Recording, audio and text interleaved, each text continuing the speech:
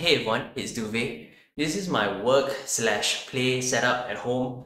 I have a pretty niche situation here where I want to be able to use both monitors, the same keyboard, the same mouse with my desktop PC and my work assigned laptop. I say niche because apparently it's a bit complicated when you want to use two different computers with two different monitors. Because apparently there's a lot of KVM switches out there, which makes it pretty easy for you to switch seamlessly with just one monitor. But once you try looking for KVM switches that work with two different monitors, the price doesn't really make sense. So for this video, I kind of just wanted to show the setup that I've been using for the past few years, what I didn't like about it.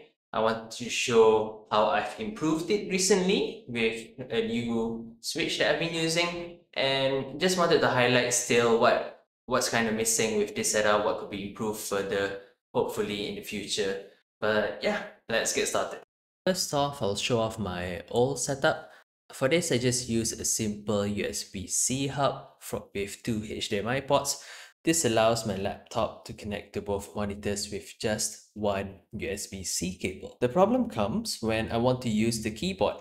So right now, the keyboard is connected to my PC via the black cable, but what if I want to use it with my laptop? For that, I need to use another cable, this red one, connect it to the USB-C hub, and then have to switch between the black cable or the red cable depending on which computer I'm using. A bigger problem is the mouse. For this, I really just got a separate mouse and push the other one aside when I'm not using it. So when I want to switch, I get the other mouse and then I have to switch the keyboard cables. Not perfect, but it works. Current setup, I added a USB switch to the mix. It has all the USB ports on one side for your peripherals, and then the other side will be the cables that's connected to the two computers. So how do I use them? So this USB-C hub is still important to connect my laptop to the two monitors. So I just plug those HDMI cables in like I did previously, and then I can connect those two monitors easily to my laptop via USB-C. For the USB switch, I connect my peripherals to it. So I connected my mouse, my keyboard, and I even connected my microphone to it just because there's quite a few ports in this model specifically. So this first cable goes directly to my desktop, but this second cable, the intended use case is to connect it directly to the laptop like this, but instead we'll connect it to the laptop via the USB-C hub alongside the two HDMI cables. If that was a bit tough to follow, this is a diagram I found from a Reddit post which shows how everything connects together. The only difference is that they also utilize power delivery through the USB-C hub. I don't, because the cable for mine is way too short if I want it tucked under my desk. I do use an extension cable, but TLDR, USB-C to USB-C extensions are kind of illegal. It's not compliant. So I'm okay with using it for video and USB, but using it for power sounds dangerous. So I don't have a fancy workaround for charging my laptop. I just charge it like normal people.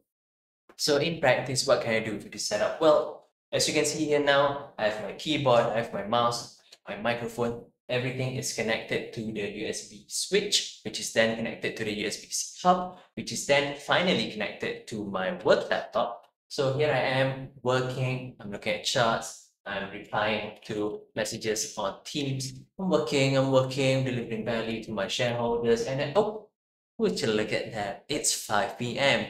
It's time to clock off now. I've definitely never clocked off earlier than I'm supposed to because I'm a hardworking professional that never abuses work from home. Please keep work from home forever.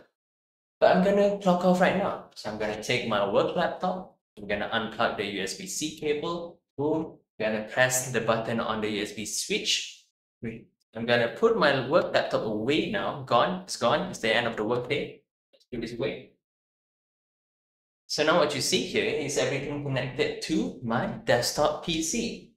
I have my keyboard, when I press spacebar, I'm jumping, I can play video games now, I have my mouse, everything's connected, and I also have my microphone connected so that I can talk to my fellow gamers.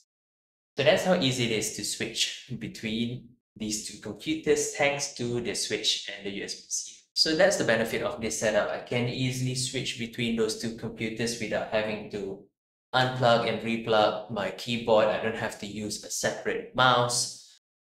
Everything, the switch was pretty seamless, but that example just now also showed you the cons of this setup compared to if you have a dedicated KVM switch. And that problem comes from the display. Imagine I didn't take this off. Okay, imagine I still have both computers connected right now. How can I switch? Okay, I can switch the peripherals. I can switch the keyboard, the mouse, the microphone. I can switch anything connected to the switch between those two computers pretty easily by just pressing one button. But if I want to switch the display, I have to press the actual buttons on the monitors themselves to switch the display from HDMI 1 to HDMI 2, which is what is HDMI 1, for example, is connected to this, HDMI 2 is connected to this. So you have to still change it pretty manually between using the buttons on the monitors. But that's not really a problem for me because, well, I joked just now, but I never really need to switch back and forth so much. It's more so I'm using this at a time. When I'm done with this, I want to be able to switch to this. I use this for a long time. When I'm done, I switch back to this. If I wanted to work more back and forth, a dedicated KVM switch would be useful. But for my use case, this is pretty perfect because when I'm done, I can just take this off, which is what I tend to do anyway. So nothing's connected to this. Everything's still connected to this. And that's my setup. I'm usually not too fussed about cable management, but as you can see here, this is pretty ridiculous. So you do have to take some time cleaning things up a bit. You can buy cable managing stuff from IKEA, but I had some 3M tape lying around, so I just decided to stick everything underneath my desk. And this is what my desk looks like now. Pretty neat and tidy from above, but when you look below, it's maybe just don't look below my desk. I didn't show this earlier, but the USB switch that I bought comes with a small extension, which I stuck underneath the desk right here at the front. So I don't actually need to climb down and click the button on the device itself whenever I want to switch the peripheral. So that's my setup, that's my workaround. Thanks for watching. I hope it was helpful or at least a bit slightly interesting. Thanks for watching. I'll see you in the next one. Ciao.